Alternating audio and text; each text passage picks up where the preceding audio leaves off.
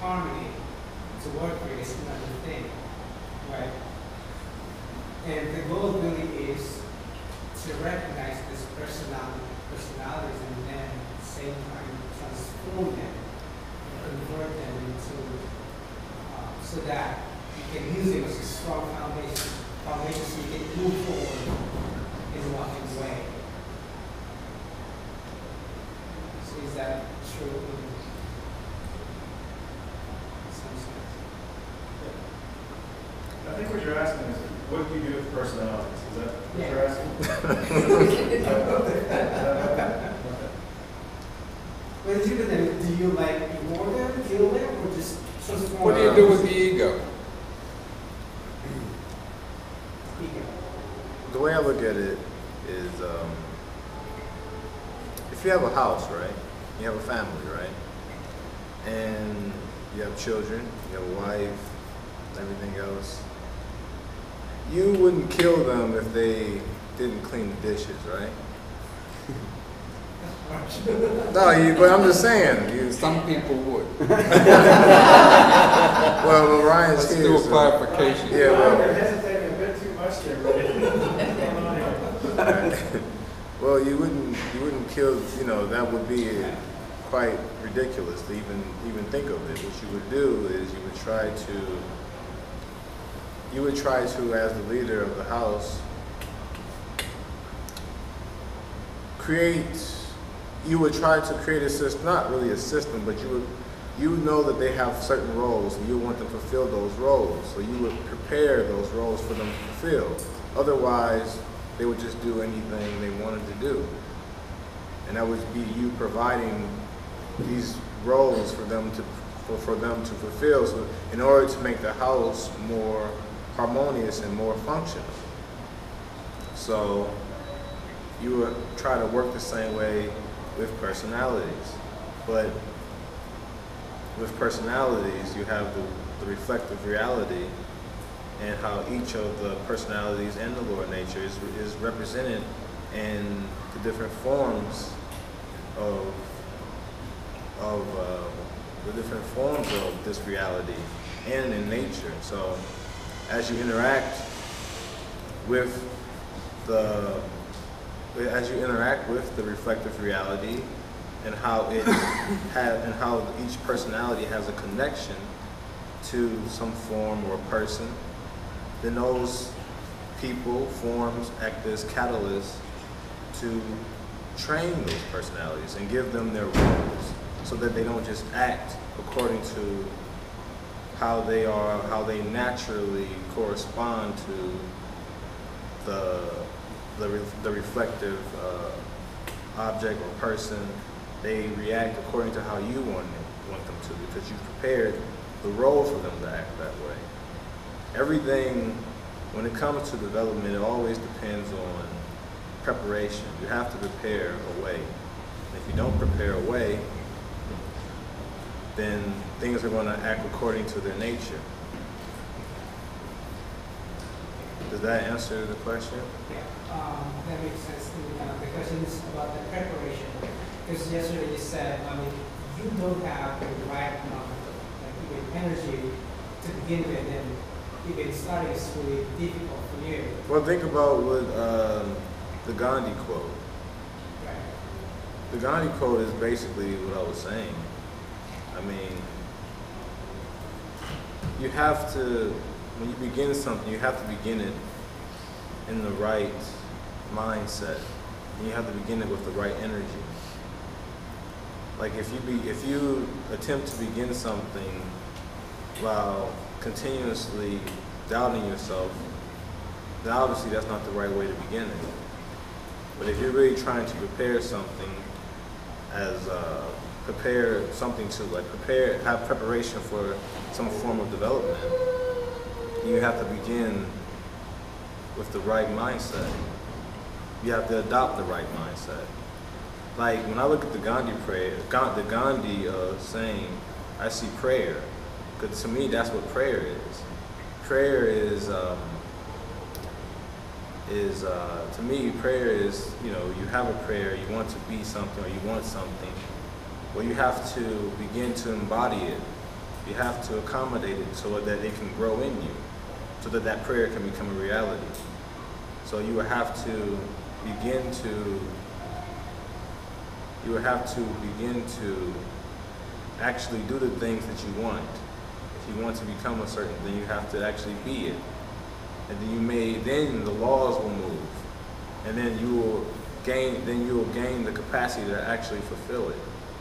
But it takes the beginning part where you have to start with the right mindset. This is also why I said that if you hold to the mindset of even the New Age collective consciousness, that's as limiting as the Jesus God. This is why we've talked about that unless you build upon the proper cosmology of mind, and you at least have some idea of the blueprint of self. When you go and build a house, you don't just start nailing pieces of wood together. You gotta have an idea of what you're doing. Well, in all esoteric or all seekers of truth, they have to have an idea of what the framework of self is, to even to begin to know self. If you see yourself in a serf or peasant mindset whose job is to satisfy the royal family of Jesus God, his Father God, and the vague Holy Spirit, then you'll stay nothing but exactly where you are.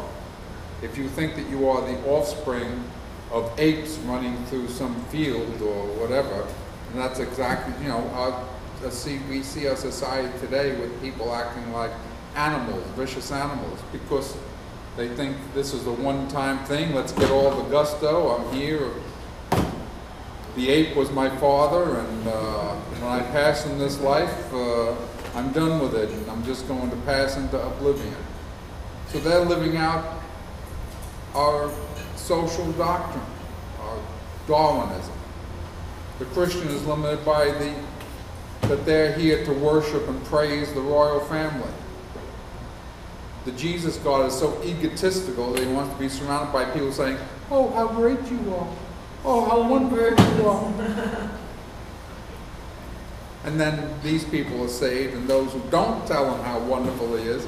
All these are bad ideas about God, about self. And they totally eliminate our ability to move beyond very low-level understanding.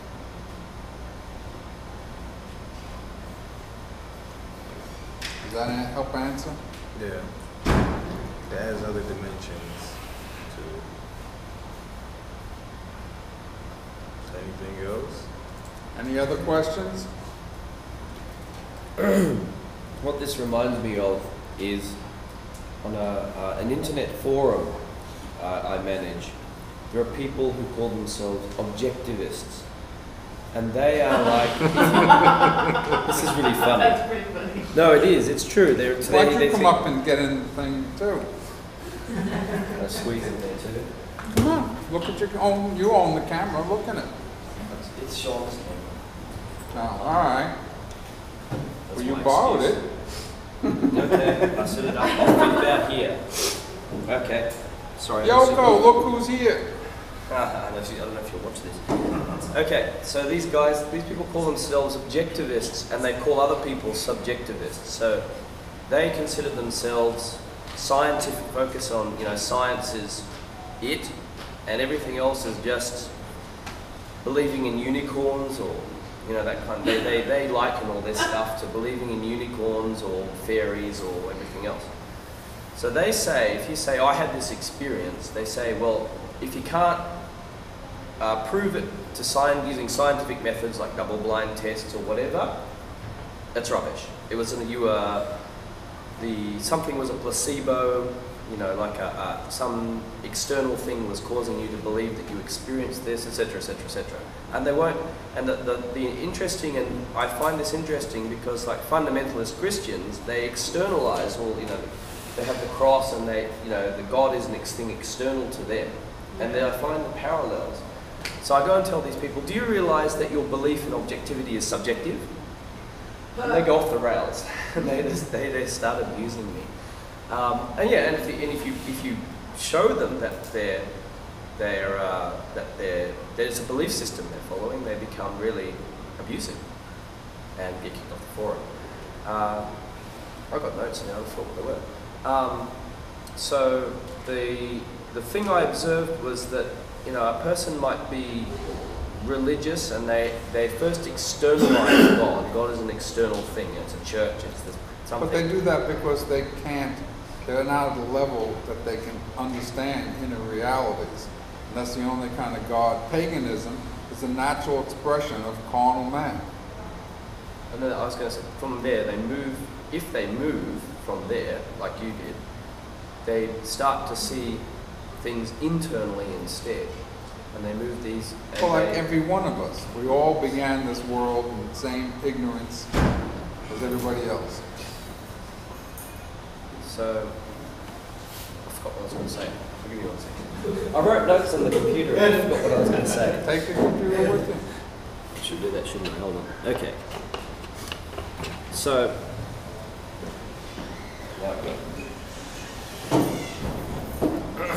okay, so we were at, the other example was people who pray for peace because they pray that God externally will come and bring peace to them without, like, I remember there's Bob Essene on the forums was always talking about praying for peace. I remember he got pissed at me so much I left the forum. Because Allan said, if you pray for peace, but you don't become peace yourself, then the laws have to bring about peace through violence and other means instead. And yeah, Bob Essene got pissed off about that and left. So that's why Allan talks about becoming the prayer. You have to become these things that you pray for. And you know that is doing works essentially, working on yourself and becoming what you aim for. The thing, I don't know if you're on the Pal Talk, we did triangulation, where it was working on the personalities. That was a few years ago when Ra was on Pal Talk, I remember. Well, I've talked about it on a number of occasions. Yeah.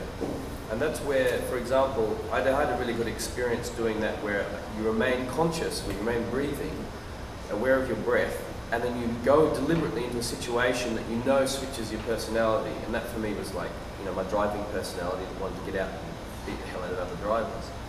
And that's the one I talked about, where, you know, until I got in the car, and when the car started moving, because I was practicing consciousness, I could catch the shift. And then I could talk to that personality from the perspective of other personalities, or my leader, and you know, talk it and calm it down and stop it wanting to get out and beat other drivers and drive a bit more carefully. And through doing that, through other personality shifts, gradually you become conscious of your shifts and conscious of your personalities. And like I got to the point, I think Allan said something to me last night, and it actually invoked this personality that had been hidden for a while I was here. And it was because I'm relaxing now, I've been here a while, Jacob thinks it's hilarious. And now this personality that was sort of hiding in the background, too scared to come out, came out, and it's like, oh, where have you been hiding? And it was some personality that was scared of something or other, had something attached to it. So that was a really interesting experience. But now I can see it. I can step back and watch my personalities work. And so that's probably the main practice. I mean, for me, that helped a lot. My wife Flo once made the observation that if all of her brothers and sisters was to give their perception of their father, it would be as if they're describing totally different people.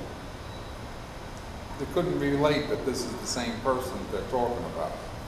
So who does that perception belong to? Belongs to the individual people. And actually that perception, the father then, is setting up a reflection of what of their own inner consciousness, what it relates to. Only when they recognize that what they're seeing is a reflection of part of themselves, and they can work on that and enlighten it, can they begin to move beyond whatever limitations there are. Who here really knows their wife or husband? There's those who say we live life alone, with only our dreams, our own images, that we're surrounded by. And to some extent it's true. Do you know Jen? Does she know you? Or do you each know your own ideas? And to somebody else, you may be somebody entirely different. So which is the real you? You're living a life of projection. When you see your projections. I remember something that Allan told me, I think it was when I visited 4 years ago, but it always stuck in my mind because of the simplicity of it. It was, I'm paraphrasing it because I can't remember it exactly as he said it, but it was about realness and seeing a reality in people. But it was something like, the real that you see in others depends on how real you see yourself. I mean, how real you become yourself. And until then, you can't really see the reality that's within a person. And it kind of connects to the saying about hypocrites and removing a beam from your own eye in order to see what's in another person. And I wanted to mention something about what Amos said about his triangulation experience.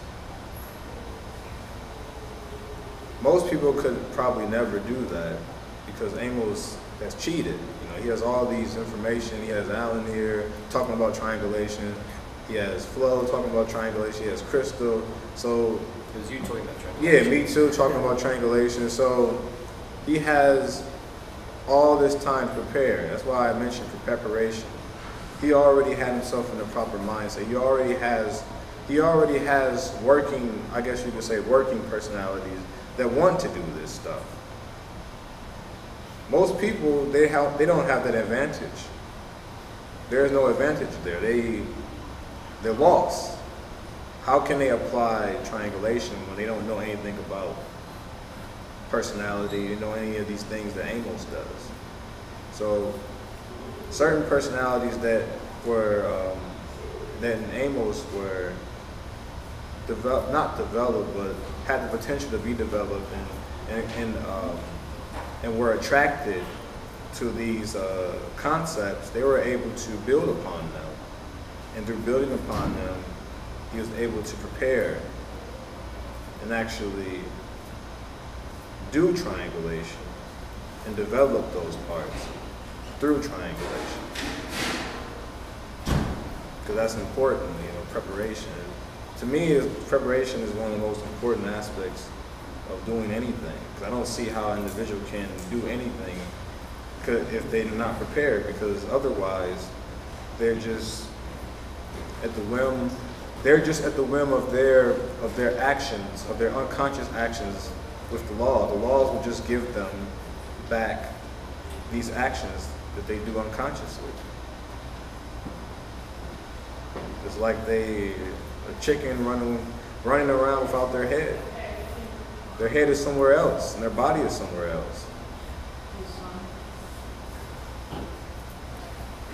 Do you remember sometimes we get some, I don't remember who, I remember a lady came to the forum, she said, I think Allan criticized something she said, as you do, as tends to happen.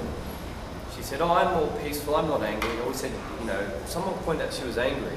Said, oh no, I'm all peaceful, I'm fine, I don't have any anger in me, I'm all good, and all that kind of thing. I can usually make them angry. Yeah, or Rick. And then soon, Rick. 4 or 5 posts later, they go screamingly angry off the forum and leave.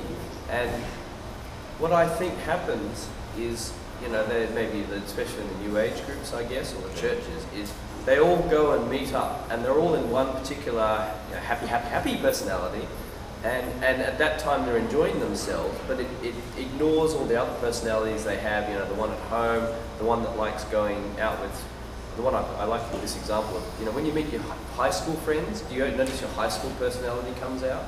I don't know if you still meet your friends from high school, but I went back to Australia and met all my friends from high school, and honestly, when they're all together, it's like nothing has changed for the past 20 years. It's like no different.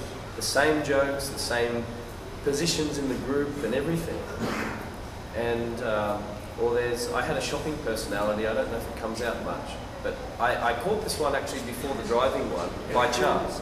I noticed that I'd walk through a store and I'd see something that was interesting, and this personality would kick in and desire it.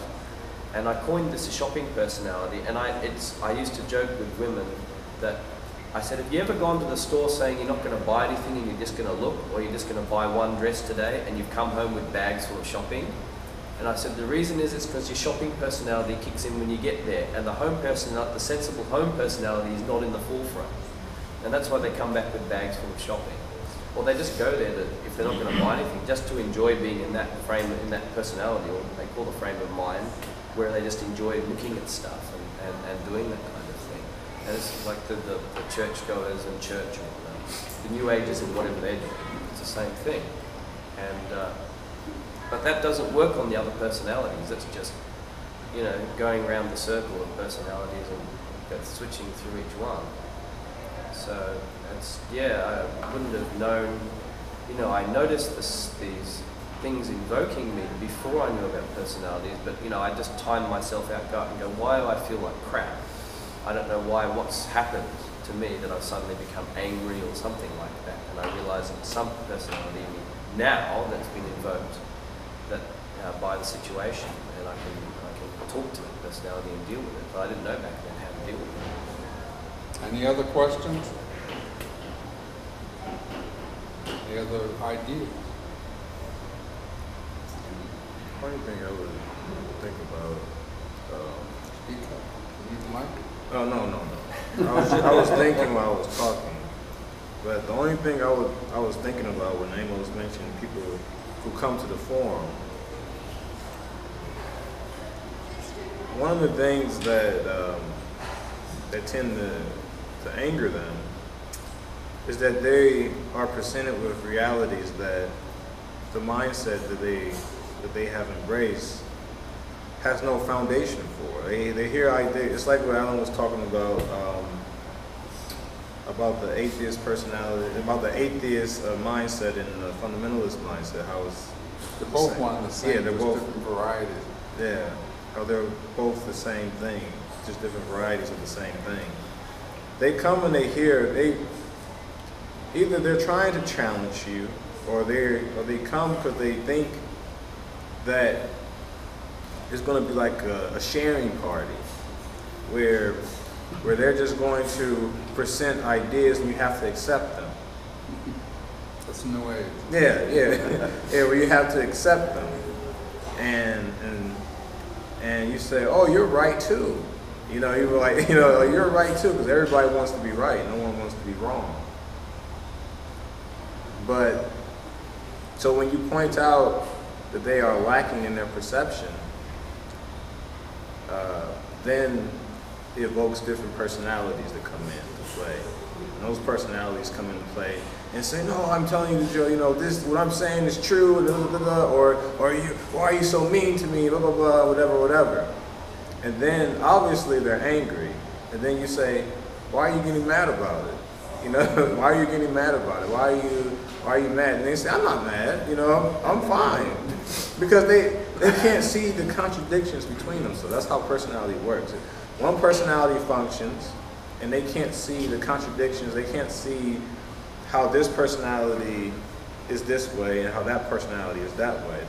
A person lives, they live in their last shifting. Their last shifting of personality. The last personality they shift in, this is the only personality that they see. And then they move into another one, they move into another one. They have no concept that they are a multitude, that they are legion, like it is in the scriptures. They can't see the legion inside of them. They think they're one individual in mind. They don't know that they have a lower nature. They can get riled up. It's interesting that the legion got cast into the swine. So those who are portrayed as swine are the most like that from the scriptures.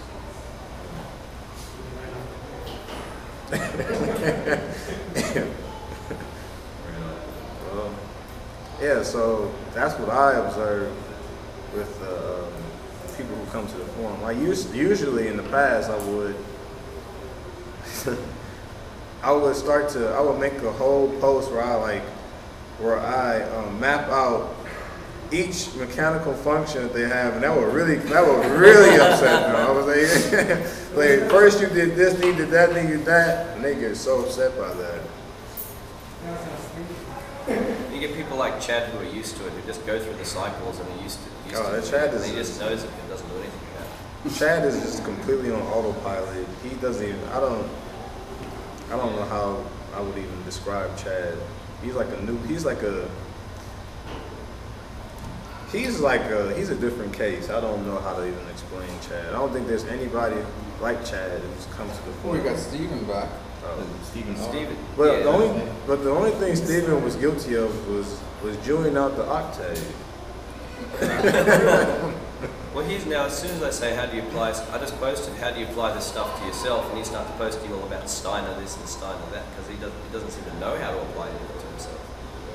That's the observation I made. He's Is reading when the Steiner people and stabilize it. he's impressed with it, but anyway, it's coming into this form without the proper foundation of mind or the ideas is really a stark awakening for most people who are not prepared. All right, are we finished?